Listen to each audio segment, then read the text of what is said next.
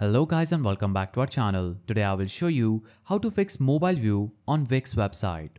So, if you're having trouble with your Wix website's mobile view, let's walk through how to fix layout issues, text overlap and mobile responsiveness in just few easy steps. So, from your Wix dashboard, click Edit Site, that is this button, and it will take you to your Wix site editor. This will instantly open up your site where you can easily edit your site. Now, you will see a small mobile icon just at the right of this desktop icon. Click there and it will switch to a mobile view. You will now see how your site looks on smartphones. Here, you'll have to manually drag and drop elements like text boxes, images, and buttons to align them properly. You can also select any kind of element and reposition them anyhow you want.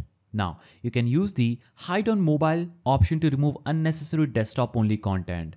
For example, I will click this element and choose Hide Element. This will instantly hide this element and it will show up in a list at the left the elements that will be hidden on mobile but they'll be shown on desktop. Now, tap on each text element and adjust the font size, spacing and alignment. You can click there and choose the font size, like increase it or decrease it. You can select settings and choose the color, font size, alignment if you want. Now also, smaller screens may need slightly smaller fonts or centered alignment for readability. Now what you can also do is you can click on each strips and resize it. You can also change the background or hide strips entirely if needed. Ensure that buttons and forms are easy to tap and not cut off.